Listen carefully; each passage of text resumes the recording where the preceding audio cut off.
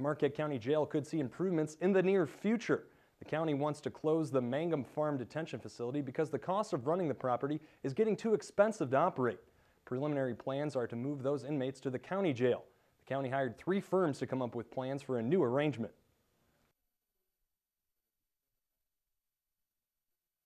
If we can get the jail space in one spot at the county instead of 2 spots, we would save money with operating efficiencies. What we're going to do is rearrange the current layout of the jail, and they've come up with some real good ideas that actually save money, such as double bunking.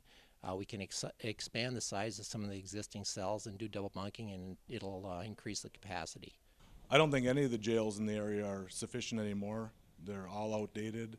The designs are outdated, and they pretty much all need to be updated.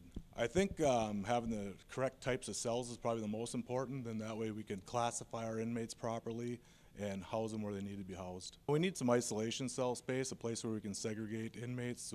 We need an infirmary, the mental health issues that we're having today.